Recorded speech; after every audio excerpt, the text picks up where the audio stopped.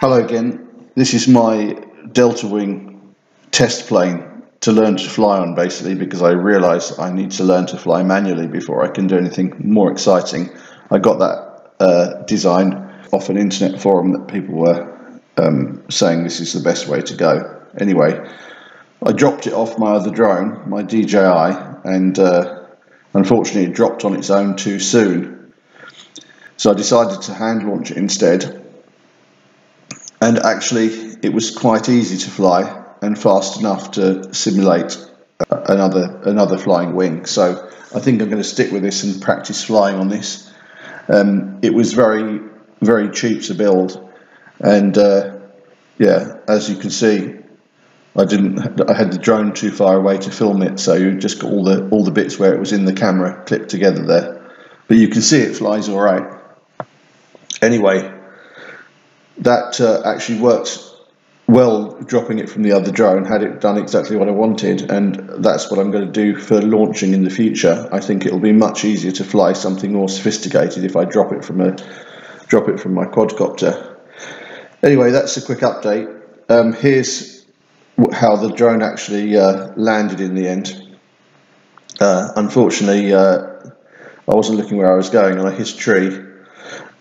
Obviously not ideal to fly near trees, but this is all I've got at the moment where I am without driving a bit of a distance. So, and anyway, I want something challenging.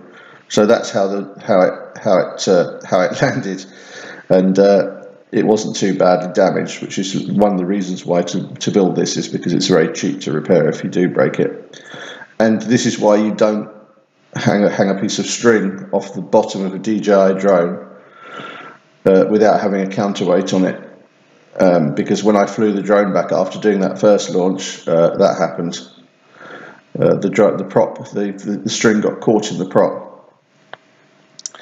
So yeah, don't do that. Just needed a little bit of weight on the bottom of the string to stop it trailing behind the drone and getting caught in the prop. So rather obvious one there.